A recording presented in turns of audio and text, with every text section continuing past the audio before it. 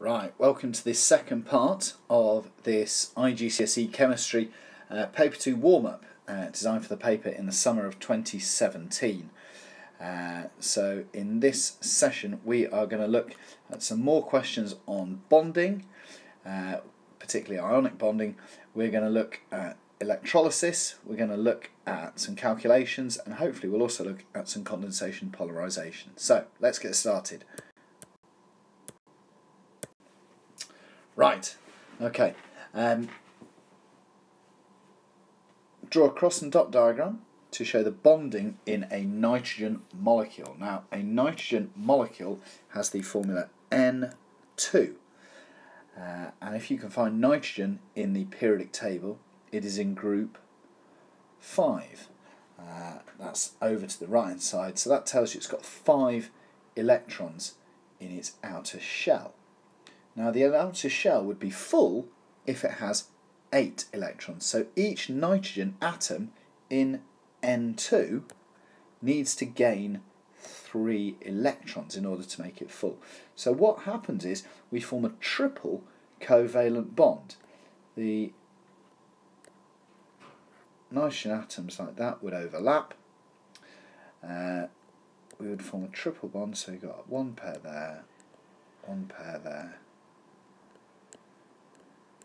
one pair there, and then each nitrogen originally had 5 electrons. So we have 1, 2, 3, 4, 5 crosses, and 1, 2, 3, 4, 5 dots.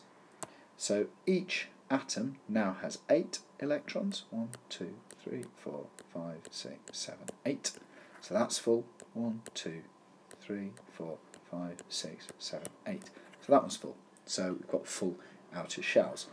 And those shared pair of electrons in the middle here are held there because they're attracted between the 2 nuclei in the hydrogen molecule. So attracted to 2 nuclei. And the reason they're attracted to those 2 nuclei is the 2 nuclei are positive because they contain protons. And the electrons are obviously negative, so opposites attract. Now, the final part to this is a question which is asking for an empirical formula. So you should know that an empirical formula is the lowest ratio of each atom or each type of atom in a compound. So we've got nitrogen, hydrogen, phosphorus. Maybe I should be writing a little bit smaller so I can try and squeeze this onto a page. Let's see how it goes.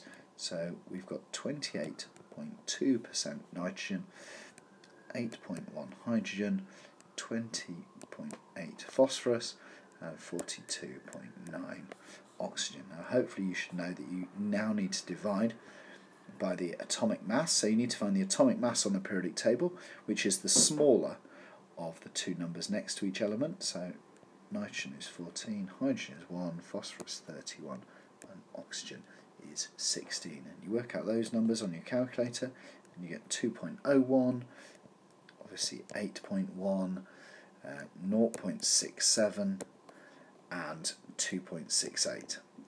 So that is the ratio within the compound, but it's not a very nice looking ratio. We need to get it to whole numbers, so we divide each one by the smallest number, and the smallest number here is 0.67. So we'll divide each one by 0.67.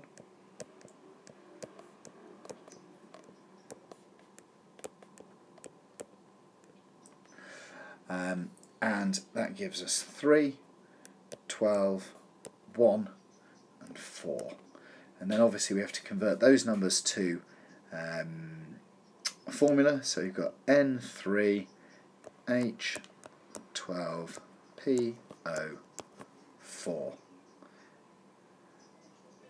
And that's the final part of that question. So let's go on. And this is a question about ionic bonding. And we know it's about ionic bonding Because they've told us it's an ionic compound. But we should know it's an ionic compound between magnesium and fluorine because magnesium is a metal and fluorine is a non-metal. So you're going to get an ionic compound when you've got a metal and a non-metal reacting. And helpfully they've drawn some nice diagrams here for us. So here we've got magnesium, which is in group 2 of the periodic table, hence 2 electrons, and fluorine here, group 7, because it's got 7 electrons. And what happens when the magnesium reacts with the fluorine is that the magnesium, because it's a metal, Mg, well, I wonder why that's not writing it. Here we go. Mg loses 2 electrons. Now, those electrons, well, one of them is going to slide nicely across into the fluorine here. Okay, so the fluorine now becomes fluoride, which is negative. So we could say F gains 1 electron.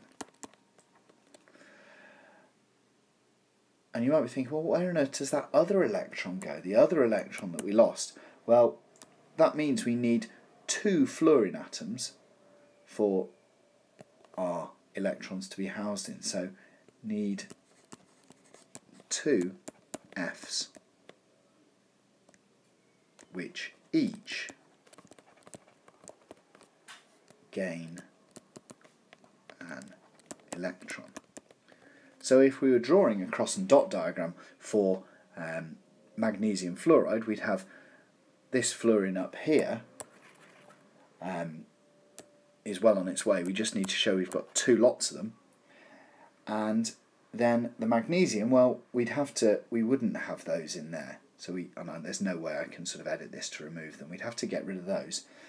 And the magnesium has lost 2 electrons, which would mean it had a 2+ charge. Because the electrons are negative, we remove 2 negatives, so what's left? 2+. So the formula of each ion, well, we've got magnesium 2+, and we've got F-. And if we were asked for the formula of the compound, we're not, but they might ask you, it would be MgF2.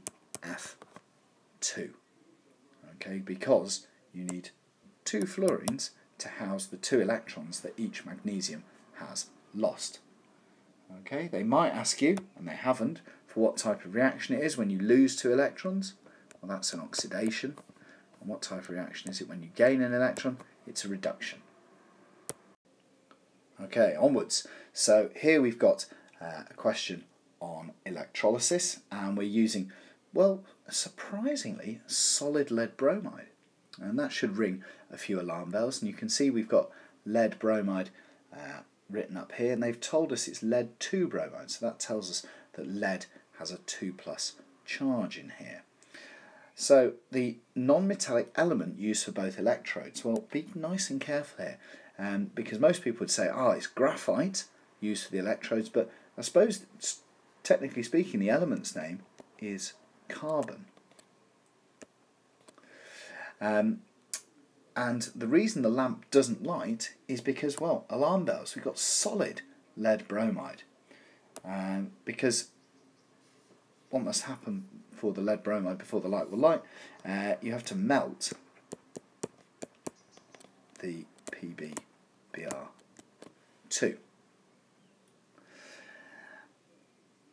And that will work because the ions, therefore, are able to move between the electrodes and carry the electrons in the correct place. So, we're forming 2 substances here. The silver liquid, formed from lead bromide, is in fact lead. And, well, we've got to decide on which electrode the lead is going to be formed at. It's actually formed at the negative electrode. And that's because lead ions, like all metallic ions, are positive. So the positive ions are attracted to that negative electrode, so you'll see some silver liquid forming here. Now the brown gas is in fact bromine, and I can't write it at the bottom of my screen because I've got some icons there, and the bromine is going to be found at the positive electrode. And you might be thinking, hang on a minute, bromine is a reddish brown liquid. How come here it's a gas? Well, the reason for that is because in order to melt the lead bromide, we're going to have to use lots of heat, and bromine evaporates really easily. Now, I thought it would be good to throw in a condensation polymerization question. It's not been asked for years, and this is quite an old question. It goes back to 2010, which to you probably feels like a long time ago, but to me feels like it was only yesterday. So let's have a look. Now I'm trying to think about what kind of things happened in 2010. Maybe it's longer ago than I care to remember. No glorious moments stand out. Anyway, I digress. So, what type of polymer is nylon? And we should all know that it's a condensation polymer. And it's called a condensation polymer because when you make the polymer from its monomers, you produce the polymer and another small molecule. Now that molecule is often water. It's not always water. And in this reaction here, between these two, you don't get water. And that's because we've got this substance up here. Now usually you get a diacid with OH instead of the Cl. Now this is actually a diacid chloride. You don't need to know that. But what happens is that the nitrogen and the carbon here form a new bond, and that forces the hydrogen and the chlorine here to form a new bond, and so we get rid of that bond there, we get rid of that one there. And that effectively is also what happens at the other end, but we bond that to another monomer, so we lose our chlorine there, and we bond that to another monomer, and so we lose the hydrogen, so that hydrogen here would have gone with the Cl. So if I'm going to draw the repeat unit, and this is a really difficult question, you can see I'm going to copy it from the diagram above. H, then we have a block, NH, and then C double bond O, circle, C double bond O, and that is actually the repeat unit. And what you might have spotted is that normally water is released, but in this one we actually get hydrogen chloride released here. And as the question just says identify, we're actually okay to say either the name hydrogen chloride, or we could say HCl. And that concludes the second part of this warm-up video.